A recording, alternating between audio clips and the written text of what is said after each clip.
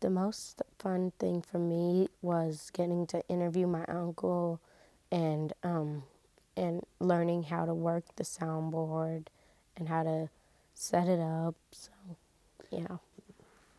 Probably the most challenging thing about this, but I'd also have to say probably one of the best parts was interviewing my saxophone teacher, because I was a little nervous about interviewing him because I didn't know how it would go, but it actually turned out good because I didn't know, like, I really did not know a lot about his past, and it was kind of scary for me to ask him some personal questions, but I went on and did it. It's impacted how I use media because I don't think I used media as much. I used it as a tool when I had access to it, but I didn't have a whole unit on it. And I think that what got me sparked into doing a unit on media literacy was hearing Will talk about the empowerment students feel when they have control over their media. And although I didn't have the tools to do the kinds of things we were doing here, I did have the tools to teach them what they were seeing, to make them literate about what they were seeing. So that was the direction that I took in the classroom. And so I have a big media literacy unit where we learn about propaganda and logic and advertising and media and how to read the media, whether it's auditory or whether it's in print, and bias and all those kinds of things. And what wonderful things for kids to learn about, because that's what they're exposed to all the time.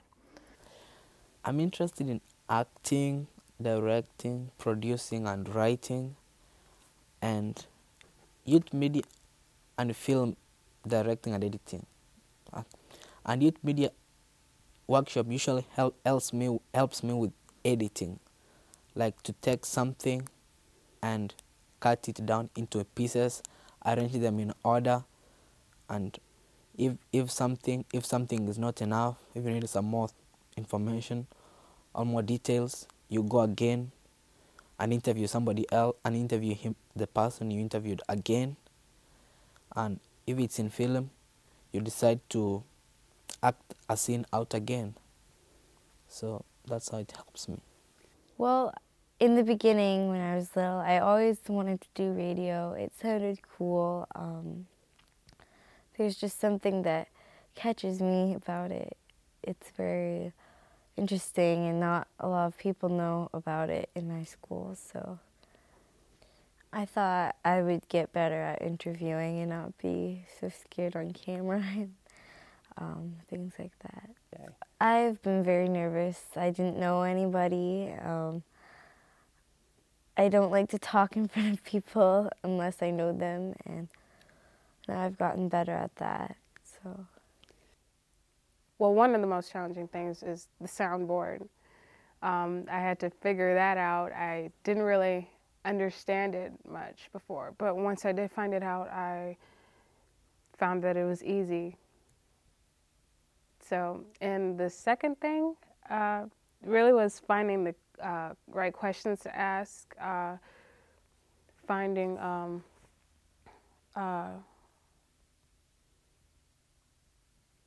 just really like starting off like the interview, like asking that right question that'll make the people have to tell your story.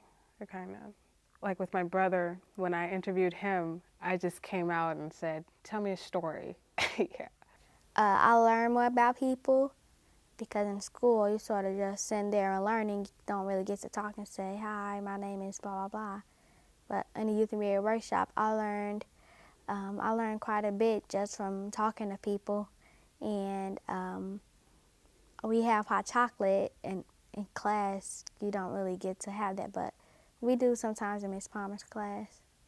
Well, I feel like I know some of the girls I wouldn't know. Some of the girls that aren't in honors reading, I know much better. I know their backgrounds. I know some of their struggles, their home life, that I wouldn't really know. The way I teach always changes as I get to know kids. So, of course, youth media, I have those kids in my room for an extra hour and a half, 2 hours every week. And so my whole thinking about them adjusts and changes. And I find kids that I know from outside school, I change the way I'm thinking about them. I always try to switch roles so that I am no longer Mrs. Parma the teacher. I'm Mrs. Palmer, your mentor, your, you know, and we move around the class, you know, we set the classroom up in a big circle and I try to just relax it because, I mean, the kids have had 6 hours of sitting in rows in classrooms listening to adults. That's not what they need. So I take that role off. I love that you set up in youth media, the first 30 minutes is social time, snack time, so we hold to that. Melanie and I work together really well, and I think what helps us is because she is a teacher, there are ways that she has of explaining things that I couldn't explain to them in the right way because I don't have that teacher background.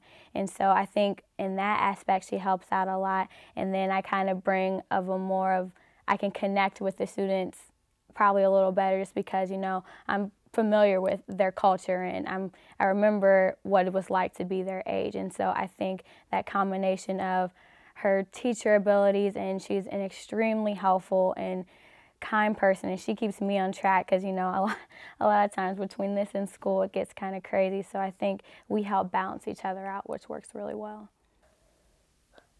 School's different from after school workshops. I think you can be more of yourself when you're not at school because you're afraid of your peers and what people think. And when you know more people and actually know their personality in youth media workshop and after school things, you can be yourself without being afraid of what people think because they're your friends and people accept you for who you are. Well, at first I was like really shy around the others because I didn't know them. But now I know like everybody in the program and I'm close with them. Well, like the 8th graders, I knew them since like 6th or 7th grade, except for Honesty because she came this year, and I became better friends with her because I hadn't really talked to her much before, even in class, so we had something else in common, and I was able to like get along with her better because we had another activity together and we hung out a lot during the meetings. I guess that, see, at school, before I was like a quiet kind of person. I really don't talk much at school, really. I don't really see anything to talk about than just like learning or whatnot. But I guess it has made me more open. I'm able to talk to people better. I have made probably a few more friends. I've definitely expanded my circle. It's helped me like speak out more and help me meet more new people because like I'm not really I'm a that's a tough one. Mm-hmm.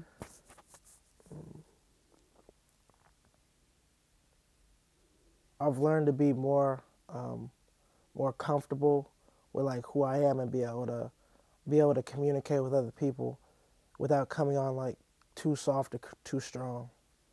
I knew the 8th graders and I knew about the 6th and 7th graders, but when I interviewed them, I learned about their history, their backgrounds, where they came from, what they like to do, stuff like that, and it made it easier to compare ourselves and be friends. I think it might help them build new networks because they have, hopefully through this project, they will have that confidence to talk with people outside of their comfort zone and just their family members. And hopefully this will allow them to build new connections with people even outside of youth media workshop just by having the confidence to have conversations with these people and ask questions and say, if this is something that I want to do, what people should I talk to and what people should I connect with to help me get there? And so I think this project kind of gives them the tools necessary to do that later on in life. I think that when students produce something that is their own, that they own, that they go through the process of making decisions about what stays in, what stays out, how it sounds, how it looks, I think that that really can be a motivating factor for them to stay in school, to do good things with their lives. I think if they have a creative outlet for their lives instead of maybe some of the negative outlets that they have, I think that that can really help them to improve. I especially think that media is important to these students because they see it all the time. It's around them all the time. and they're very media savvy people. They are able to see commercials or music and critique it on a very high level in a very short amount of time because they've been conditioned to be able to do that. So I think when you give them the tools to make their own media and you say, okay, go do it, I think they get really excited and they create something positive. They create something that is forever their own. And it's exciting. It's really exciting to me. So. The key to making it work is realizing that I have different things to offer that Mark doesn't. Mark has different things to offer that I don't. He, like I was saying, he's a teacher. He knows these students. He works specifically with them all the time. I'm coming in with a journalism perspective that's not necessarily, sometimes I don't know how to break things down on their level or how they might react to something or what method is the best way to teach them, and he may already know that. And so talking about those differences and combining them is what makes it work. Oh, yes. I think the interviewing and teaching them to really listen and follow their curiosity. And I think it enriches them as individuals when they realize that whole StoryCorps idea is very powerful. Everyone has a story worth saving. Most people have many stories, but I think that makes them realize, oh, and I too, I have a story worth saving. Listening skills, questioning skills. So many students don't know how to ask questions, don't know how to ask why, are afraid. And so that confidence, you know how many students we've seen do things they never would have done, stand in front of school boards, go and speak at conferences in front of a group of adults. It's incredible, that poise, the poise that we allowed them to have, and we allowed them to be proud of something positive, a part of and very proud of something positive. I think one thing that I'm able to bring is my experience in journalism and in college in general, because a lot of the students, they want to go to college, or they think they want to go to college, or some of them don't, and a lot of times they don't have someone that has been to college in their families. And for me to tell them what it's like, or talk about college and talk about journalism from the university's point of view or from a professional point of view is a little bit different than what you'd be learning in high school. I think that African American youth need to have their voices heard more in this society. I feel like our society is not particularly interested in what's really going on in the lives of African American youth. So I do feel that race is important.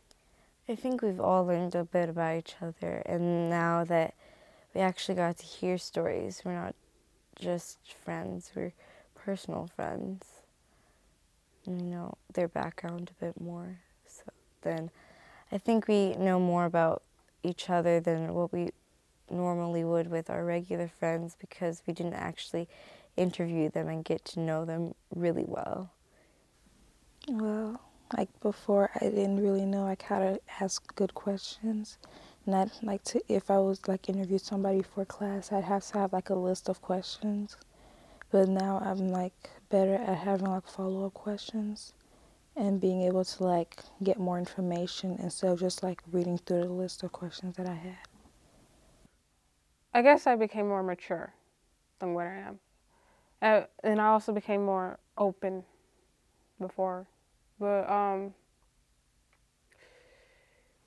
I guess the youth media workshop, I guess it did make me more open, because I'm more used to talking to other people. Before I was like all bottled up in my own world, reading books and all this stuff just in my room.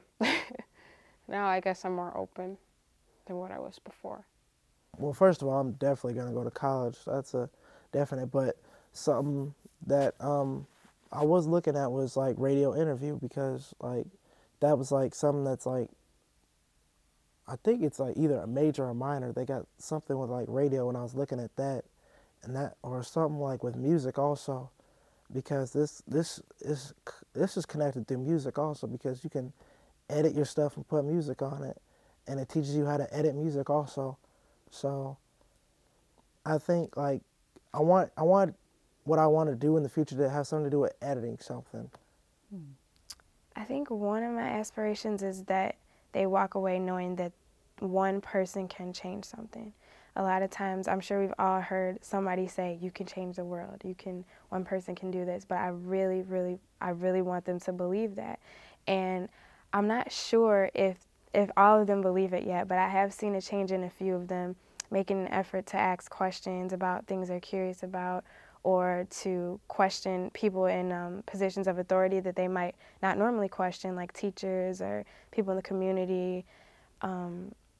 I would hope that they would walk away knowing that they can influence somebody or impact somebody else and change their life. I think most teachers got into teaching because they really want to connect with students and help students to have better lives. I think the Youth Media Workshop gives me the opportunity to work with young men after school, creating something that they take pride in, and I can help them to make good projects. And I think that really is, as a teacher, that's really an opportunity that I look forward to doing. I really do look forward to doing it every week. It's strange because it's kind of a lot of work, and it takes a long time to prepare a lot of the stuff that we do. But when the kids enter the room and when we get going, I think that it's been really fun, and it's been really exciting for all of us. So. My aspirations is that each girl will finish a product that she's very proud of, that she gets an interview, that she gets it edited, and that she can leave the program feeling like I succeeded in what I set out to do, and I saved a very special story. I love the idea of this project being all around the country. I love it. I don't know how long it would take, but I think if people knew what we were doing and had a way to replicate it, if we can make this replicable, I think it could catch like wildfire. And I think it could make a difference in a lot of kids' lives. And I think it could just become a really exciting, fun project. Because I think it makes a difference in kids' lives. I've seen it make a difference in kids' lives. Not everybody, but I don't know of anything that makes a difference in 100% of the people's lives that are involved in it.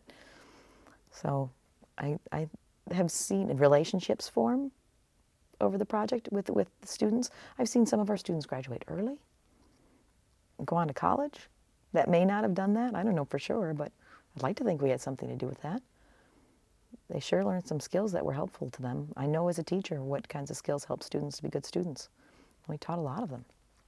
One of the students asked to interview me, which I was very hesitant to accept that invitation, and so I kind of said, you really need to find somebody you have a good, maybe like a relative, somebody that you feel really close to, someone that inspires you. And and this is a hard kid, this is a hard student. He's not a freshman, he's a junior, he's been on probation, he's been in trouble with the law, and he said point blank that I was a person that inspired him. And to me, you don't hear that every day as a teacher, and I remember thinking, wow, that's, of course I brushed it off because, we're guys and that's what we do. But, it was like, wow, this is really significant type of thing. Well, we'll be working on, obviously getting their interviews and then being able to edit them down. And I think the biggest thing for me was just being, having them feel comfortable with everything that they're doing, and to really build that connection with the person that they're talking to, and to hopefully put together a project that they feel proud of. Not necessarily how other people view it, whether I think it's good or whether somebody else thinks it's good, but something that they can walk away from and say, this is what I did, I worked hard on it, and I'm proud of it.